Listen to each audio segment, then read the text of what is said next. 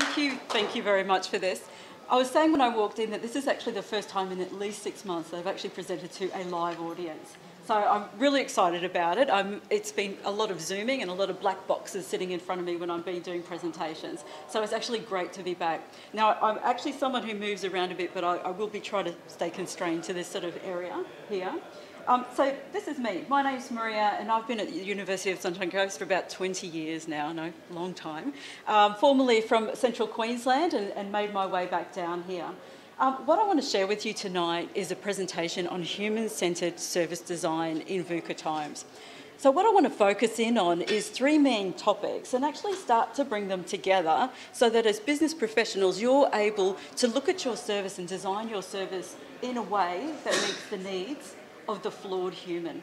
So that's why it's got human-centred in the top, because sometimes we create services and systems that don't take into the account that as people we're emotionally driven, that as people we're irrational sometimes and that we make mistakes. So when we start to look at service design, we create services for the human, and what we start to look at is this idea of how do people use our service, how do they move through our service, what's their journey? And how is it different for different sort of personas or main groups that we've got? I'm then going to link it together with this idea of risk. Now, particularly at the moment, we know it's unprecedented times. We're experiencing a lot of uncertainty and there's a lot of volatility. That's actually impacting how consumers are engaging with us, how our clients are feeling. Because of this uncertainty, it's increasing their perception, stay this way, their perception of risk. So I'm going to talk through a couple of different types of risks that are out there for services and then also ways that you can mitigate that risk. I do talk with my hands, so you will see a lot of this stuff happening, particularly now that I have to stay still. So first of all, I wanted to kick off with the nature of services. So even though we're all service providers and services are a big part of the Australian economy, you know, they're over 3/4 of our GDP. Everyone in this room has a service. Most people that we know work in services or have worked in services too, and most new jobs created will be in the service industry. But a lot of people think, well, okay, it's services, but haven't really unpacked it. So, you know, what is a service and how is it different from a good? What characteristics does it have that makes it more risky to purchase than when we're buying a good? So when we buy a good has a physical form, like your sunglasses, your clothes, your shoes, your phone. You can touch it, hold it, smell it, see it, you can taste it. And because it has a physical form, as a human being, we see safety in that. So we feel safer when we buy a car because we know what the decision is. We can sit in the car, we can trial it, we can test drive it. But when we buy a service has no physical form. It's intangible, it's impalpable. It's an act, it's a deed, it's a performance. It's something we do to or with others, or something that's done to or with something we own. We get our car serviced, so someone does something to something we own. Even childcare is a service where somebody looks after our child, our responsibility. So with your service, it's really important to understand that not having that physical form to that core business that you're selling means that customers perceive there's risk, and what happens is the decision process is slower and they hesitate at certain points. And so your job is obviously to help move them through that decision process to help to get them to a sale or to make that close. So one of the things about services is not only is it intangible and impalpable, but as I mentioned, it's an act, a deed or a performance. That's what a service is. And so when we look at or think of services as a performance, there's this really cool metaphor that's used a lot. And the metaphor is service as theatre. So even tonight, this is a service. There's an audience, that's usually your customers or your clients. There's an actor, that's your staff members, that's me. There's a theatre, so here we literally have a theatre that we're sitting in, but that theatre might be your website or your portal, or it may be a physical store that you've got. The front of the theatre is what the customer can see, but the back of the theatre, the back of house, they can't see. So when we design a service, we often think, where does the actor stand? Where are our business employees, and what are they saying? What's their script? So when we think of service as theatre, when we start to design it, we start to design it by what's front stage? What can the audience and our customers see? What's backstage? What can't they see? What's all the work that happens behind the scenes to make an event like this happen? Because this event, in effect, is theatre. So there's all these different roles that we consider: the audience, the actor, the script. You know, what is your sales pitch? How do you move people and meet and greet them and move them through your service, for example? What are the turns of phrase that you use? For me tonight, my script is the slides, for example. So when we design, we think about these elements, and if we think of service as theatre, it actually helps to move us in the right direction to design services. Now, the best way to design a service, I'm trying to stay still, it's hard. The best way to design a service is actually graphically, is with pictures. So you can do this with sticky notes as a really easy way to start. There's also templates online and things like that. But a really simple way is just using sticky notes.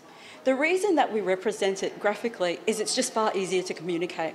Because of the intangible nature of services, because of the complexity, you know, if you tried to write out what your service is and how it's designed, it actually becomes too complicated. It's just too hard to understand.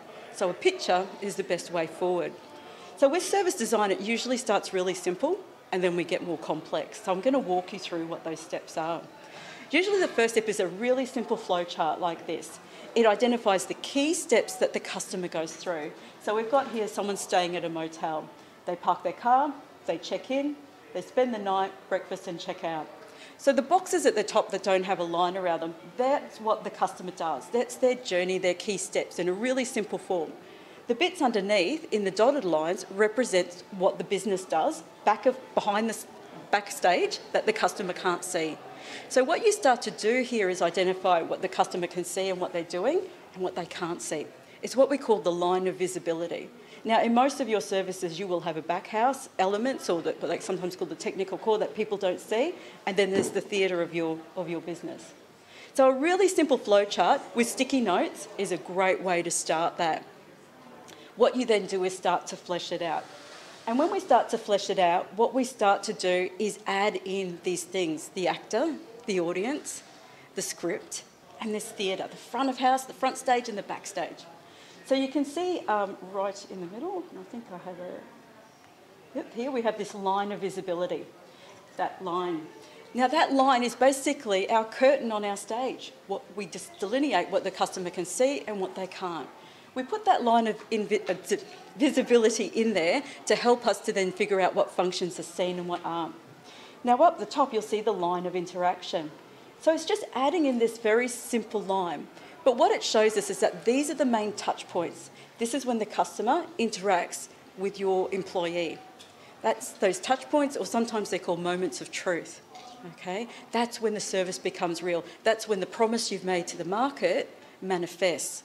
So that line of interaction is key, because you have to know at which touch points the customer actually interacts with you and how. So that touch point may be online, and others may be face-to-face, depending on the nature of your service. And you'll see underneath in the green boxes under the line of visibility, these are the actions that the business does back of house to prepare. These are things that aren't seen, but that are a key part of it. But the boxes are really simple. This is the way that we start the journey out there. What we start to see too, when we think of service as theatre, most theatre has multiple acts. So sometimes we might look at the first act when the customer first comes to the motel, parks their car, comes and checks in. We might say that's Act 1. And then we look at the second act, what happens with the night stay, and then the third act, when they depart. So by breaking it up into these acts, it actually becomes doable, because sometimes it can be overwhelming. So a part of this process is just thinking through very simply what are the main steps that happen. So you can see, by presenting it visibly, it makes a difference. Now I just wanted to show you, look, this is some ways that blueprints are presented. Some people have really ones like this where they've got images at the top. You can see in the middle the line of visibility, which distinguishes the backstage activities from the front stage activities. And this is just one way of putting it together. There's not a lot of words in there, but there's enough to prompt you to say, okay, this is what they're doing at each step. You'll notice there's an F up there in the corner, up here. So that's what's called a fail point. So when you start to get to this stage and you start to sort of build your story, or your script for your theatre, you indicate fail points. This is where things go wrong regularly. So this is a fail point where you know it's the weak spot. It's sometimes called the critical incident spot. This is the bit that can turn satisfaction into dissatisfaction. So you highlight where these spots are. Why? So that you know to fix them, so that you can mitigate the risk. or so that you've got a backup plan and you know what to do when things go wrong. So that's one way that a blueprint can look, and they can look in lots of different ways. This is another way that another organisation has put it together. You can see they've used storm clouds there in red to represent where things go wrong, their fail points. And they can also represent areas such as the hearts and whatnot, where that's a point for a passion point perhaps, or where things can be turned around. You can see the line of visibility. You can see things at a front stage and backstage. Now this one's a little bit more complex and they've put it all together, but like I said, you can break it down into small acts, the first act, the second act, the third act. But by doing it this way, it just literally gives you your service on a page. What are the main steps that they do? How do we respond and at what point? Where our key touch points are, and where are the points where things go wrong that we can mitigate risk around, or that we know that exists there. So this is another example. You can see with this one just a few words in each of the boxes, different colours. I just want to show you different options so that you can see that it can be as complicated as you want it to be, it can be as simple. I suggest you go simple. You know, succinctness and brevity, you know, there's a lot of value in that, because at the end of the day it's about you mapping out how the customer moves through your service. They move through your theatre production, the act, the deed, the performance that the service is. So with blueprints, you can actually expand them to include the customer journey map. So you'll see here at the bottom, this is actually the blueprint of the business, and at the top you can expand it out to have the customer journey map there. You'll notice that it's got a wiggly line through the middle and it's got little speech bubbles up there. So we'll talk a little bit about how you come up with the journey map. So remember at the beginning I said this is about human-centred design. As humans, we're emotional, we're driven by our emotions, our emotions go up and down and move throughout a process. Just think of the last time you used a service. You may not have been elated all the way through it, and you may have had different emotions and different thoughts at different points. So what we start to do here is map out not only the steps that the customer takes, but also how they feel and what they're thinking, what that inner dialogue is as they're moving through your service. So how do we get to that point? It's based on this notion of personas. Now, customer journeys, if you tried to map that for every single customer, you wouldn't, don't. It's probably the simple answer. It's impossible to do. So what we do is we map it for key personas. So what a persona is it's a fictional representation of your main types of buyer, your main target market. Most services have more than one target audience that they deal with. So what you can do, so Spotify did a heap of these. Spotify ended up coming up with only 5 personas. For the millions of people that stream, they identified 5 characters, if you like. So these are your audience, these are your character audiences that sort of summed up the main people that bought from them.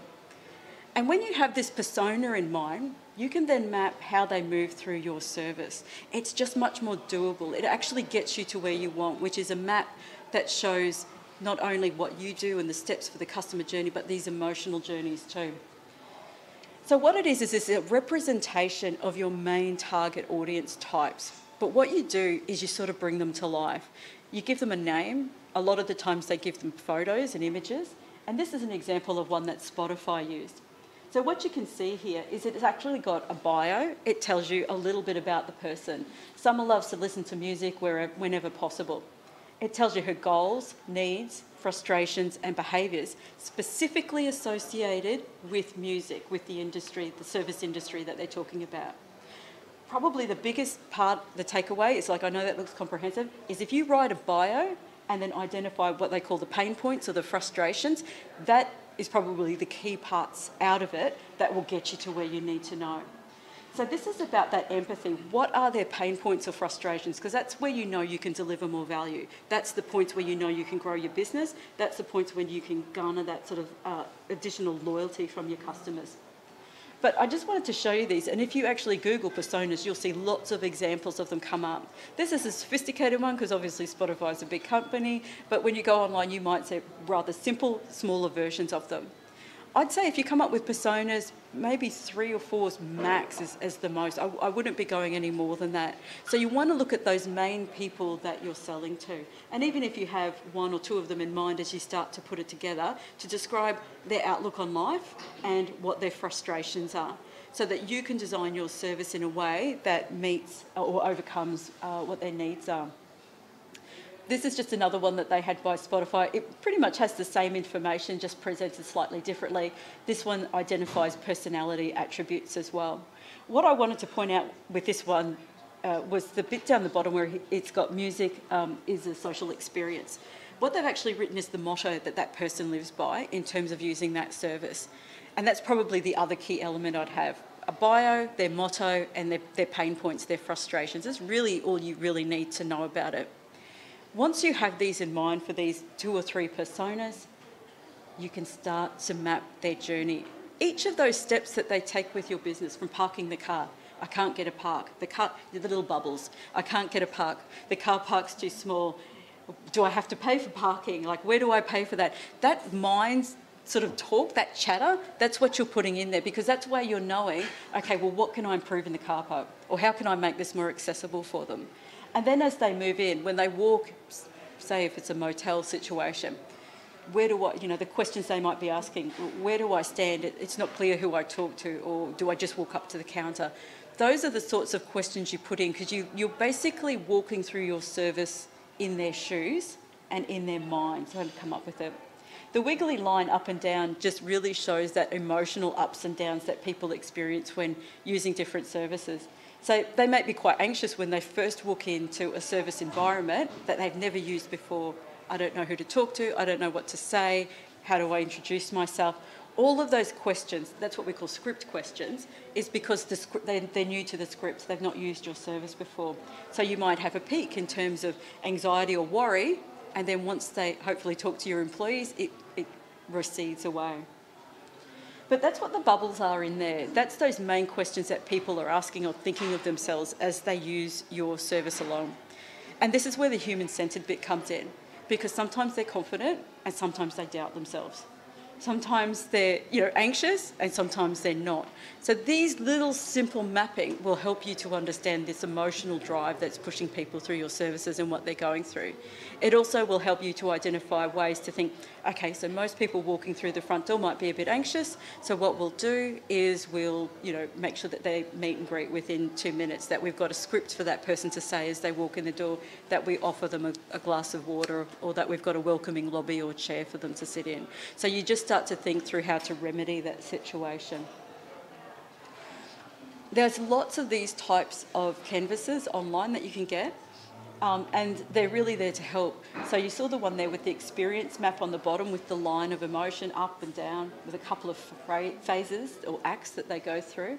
There's also the one at the top, which is an empathy map, where you start to look at that persona, that main customer that you sell to, and say, what do they say to themselves when they use our service at the beginning and when they leave? What do they think about our service when they come in and when they go? What do they do and what do they feel? All of those things matter, because often in service environments, people are motivated by emotions first, and then the cognition hits it, the thinking hits in.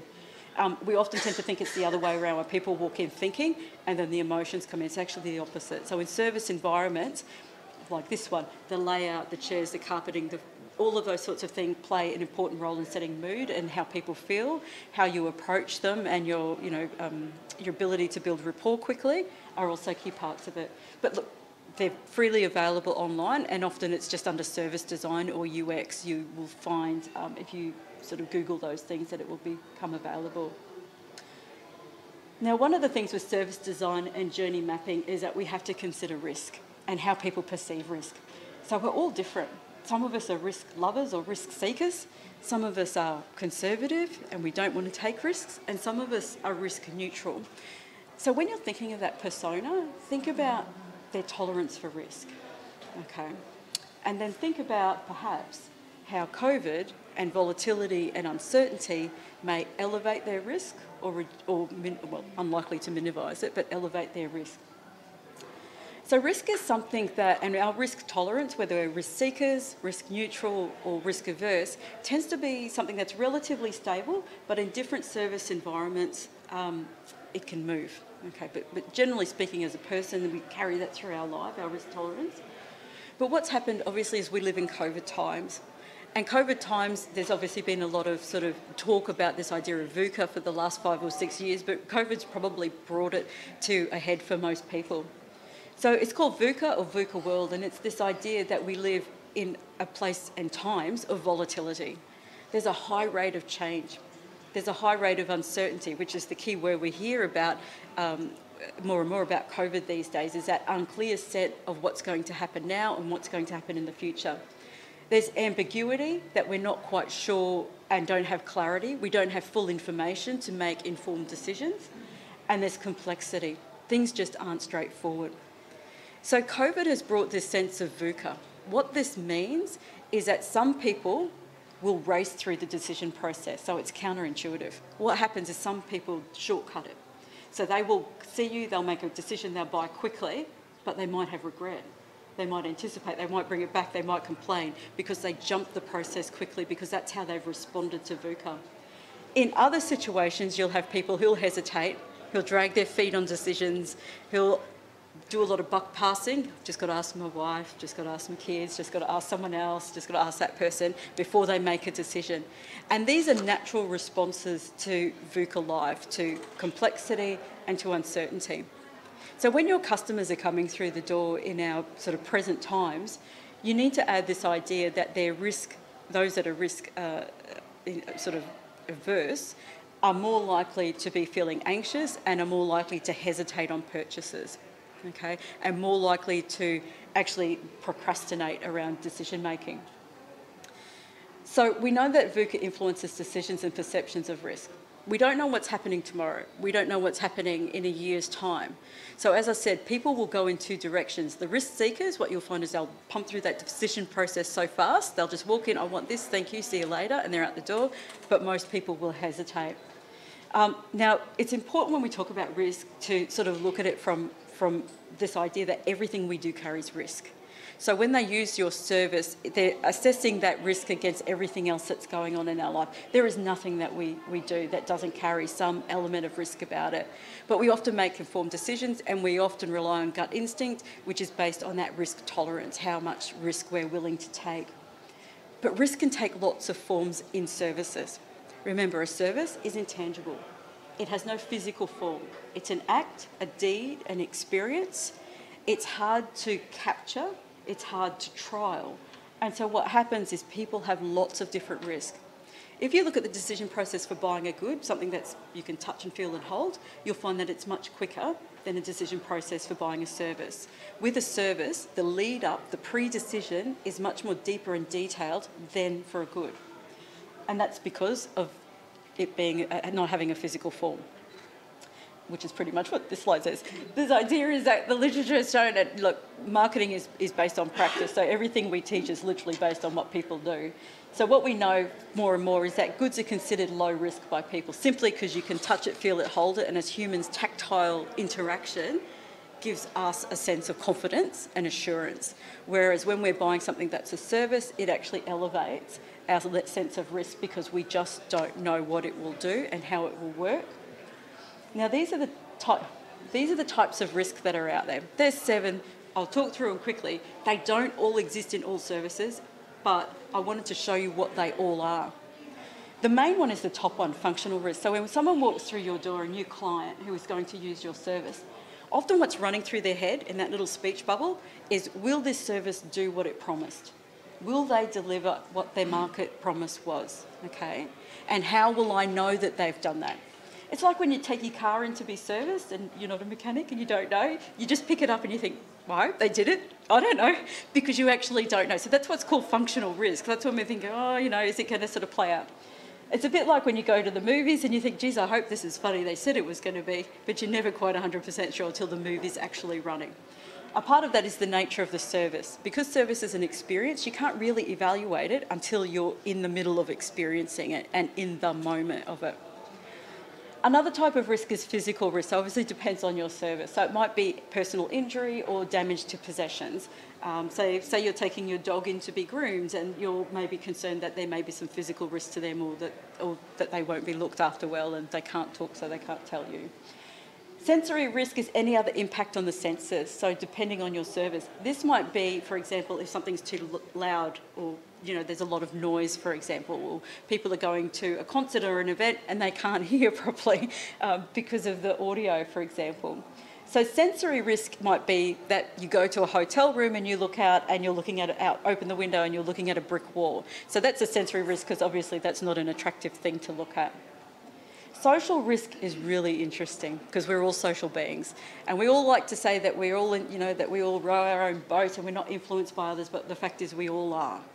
So how others think and react about our use of a service or while we're in the service is absolutely critical. This social risk is something that a lot of people don't articulate, but it's often hidden there underneath. Financial risk is obvious. Because it's a service and most people don't know how and it's variable, so you can go to the same hairdresser and get your hair cut by that person 10 times and every time it will be slightly different. That's what's called variability, because that's the nature of services. Okay, you might go to a doctor 10 times and every time you go it'll be a slightly different level of quality of service, because it's humans delivering a service to a human, and humans are flawed and we don't do things consistently. So with financial risk, sometimes there's this idea sitting there that, geez, I hope they do it better this time, or they hope they do it right. Time loss, big thing these days. We're all time poor. We like to think that we're time poor, and so we don't like to waste money. And then personal fears. That psychology is absolutely clear, is a really key one as well. We don't want to say something silly. We don't want to walk into a new restaurant or a new place or whatever your service is and not know what to say, where to stand, who to talk to, what to do. So that's why the script matters. So in the theatre, so for example, when you came here tonight, there were signs when you got to the top, go here, go left. That's the script, that's the signs that we read as a part of the theatre. So consider, as customers first enter your service environment or go onto your web page, is it clear how to navigate it? Do they know where to go? Is it intuitive? Have you built in these sort of safety measures around it? Psychological risk is where we doubt ourselves. It's like when we've got something wrong with our internet and we ring up and say, it's sort of doing this, but I'm sort of not sure what it's doing, and you don't have the words and you don't want to sound silly because you don't know what you're doing, but you sort of do sound silly because you don't know what you're talking about. It's that fear of saying something dumb, basically. That's sort of how it comes out. So how do you alleviate that? How do you remedy these types of risks? Like I said, there's 7 of them. They don't all apply in all situations, but just be aware that there's different risks that people feel. So what do customers do? This is what customers do, sometimes consciously, sometimes not consciously. They seek information from respected personal sources. They'll ask friends, they'll ask family, they'll go online, they'll look at ratings and reviews as well, okay? They use the internet to compare service offerings, okay? Those ratings and reviews are really key indicators for them. They'll look at the reputation of your organisation as well. They'll look for guarantees or warranties. They'll visit the service facility or go online or download your app or whatever you have, and they'll ask other employees about your competing service. So they'll go to a competitor and ask them about your service to try and get some insight. So we're really quite crafty as human beings, is that we find ways around not knowing by asking other people and trusted sources around us, particularly seeking that extra information from others as well, from trusted others. So what that means is that you can respond in different ways. You can start to, if you can, depending on your service, offering free trials and samples. This helps to alleviate any anxiety and views that people have, because they get to try before they buy. Advertising obviously helps to visualise the service. If you've got images, for example, if you have a physical building of your front of house, of what the rooms look like, for example, those types of things, or even pictures of your employees so they know who might be meeting and greeting them when they come along. Those visual keys are really important. Obviously in the 21st century, people don't text a lot, they don't like to read a lot because of cognitive load. We don't like to use our brains, but we like to look at pictures. So have pictures of things, people like that. Display any credentials or awards that you have, absolutely key. People look at them, they look for them, and they are a sign of trust and they're a sign of external validation.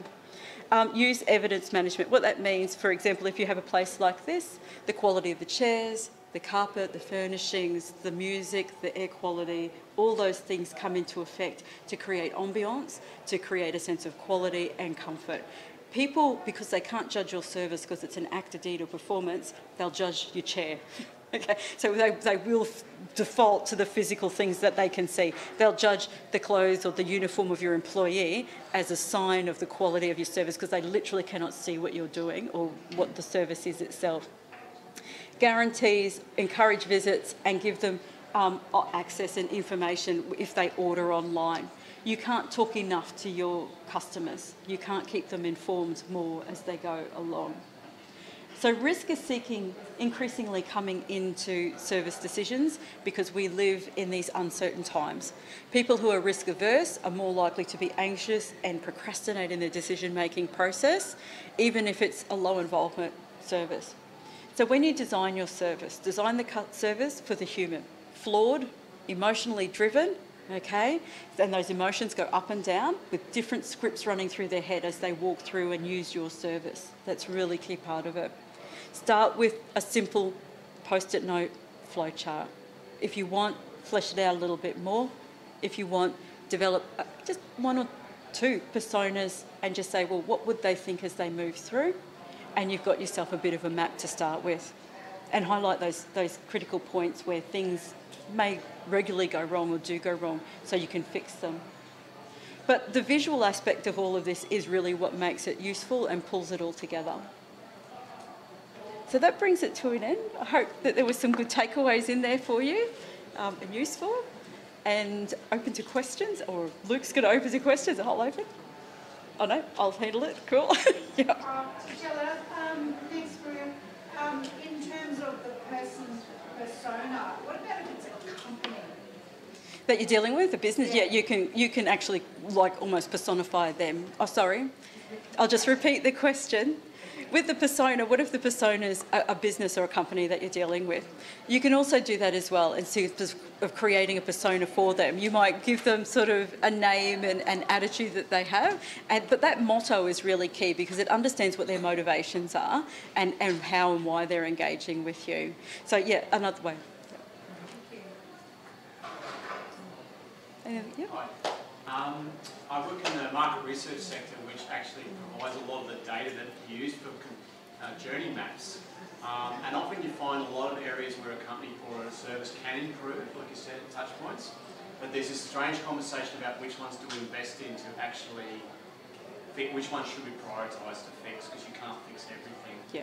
Do you have any thoughts on how to choose those ones that are the most important to fix? I think a part of, well, it's important, yeah, and so those are those critical incidents, and those points are the moments that, mostly obviously those moments of truth at which you know that you will lose the customer or satisfaction will be gained. Typically it's at the point of payment, at the end of the process, more so than the beginning. So when people first use a service, they've got what's called a zone of tolerance, which means that they will accept if, because we're humans, if you're flawed or you make a mistake in their order or they have to wait extra, people have this zone of tolerance. And what that means is that at the beginning, when they first use your service, they're more forgiving. That's pretty much what it means. As they get along, it sort of gets like this, particularly when it comes to the end of the service. So when you're invoicing or you're moving them out, that is the point at which, if you get the bill wrong or something like that, that's the point at which you're going to be most upsetting, and that's the bit they'll remember. It comes down to psychology of primacy and recency. They'll remember the first thing you did when you meet and greet them and would you like a glass of water? They'll remember the last thing you did and the last thing you said. The bit in the middle, no. But that's how I would go. But that payment point at the end is a real pressure point, yeah. And I didn't repeat the question, did I? Sorry. Yep. Maria, thank you. That's really interesting. I'm aware that the customer journey doesn't stop when they hit that pay button. And Yeah. From my understanding, it's much more economical to maintain an existing customer than to find a new one. Do you have any tips on providing that great service after they've made that, a new customer, say, has made that initial transaction? Yeah, and building the relationship with them. So a part of it too is really key. So that idea of So where it came from was a lot in the 80s and 90s, there was just this view of you just kept filling your bucket up. You kept bringing new customers in, new customers in, new customers in. And then there was this sort of view that, okay, our bucket's got a hole in it. We keep losing customers out the bottom.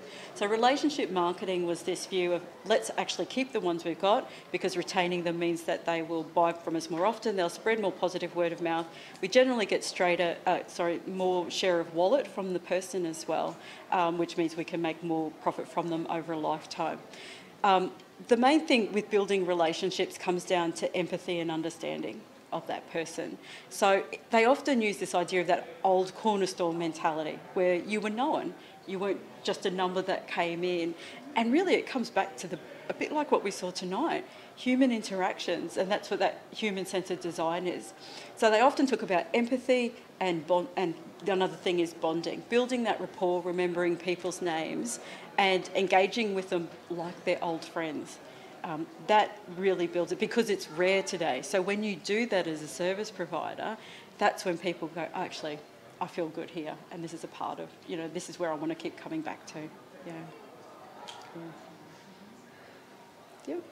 I like how you segmented the product-based and the service-based businesses and how long it takes to get a sale to happen in the service-based compared to the product-based businesses. And I guess that's why that the word of mouth is so important for that, right? So, absolutely. So referrals and that sort of thing is definitely a good thing. Absolutely, absolutely. And what they will do is, and I'll repeat the question because I haven't done it before.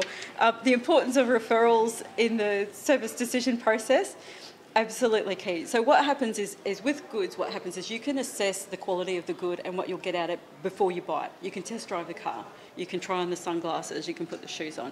With a service, you can't do that. Even after you purchase it, you're never quite sure whether you bought the right thing.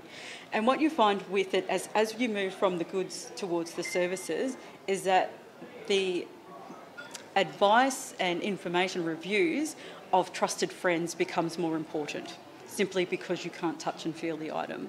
So as we move towards it, so what businesses will what customers will do is they'd never really trust the information from the service. So you might have a big ad with a testimonial from other people. They'll sit there and go, okay, thanks for sharing that, but I want to talk to real people. And that's why word of mouth is absolutely key, because they see the word of mouth from an actual customer or from a trusted friend or colleague as being far more credible than what the organisation says about itself. Yeah. Thank you very much. Yeah, cool. Any other questions? Cool. Thank you very much. Look, I hope you got something out of it.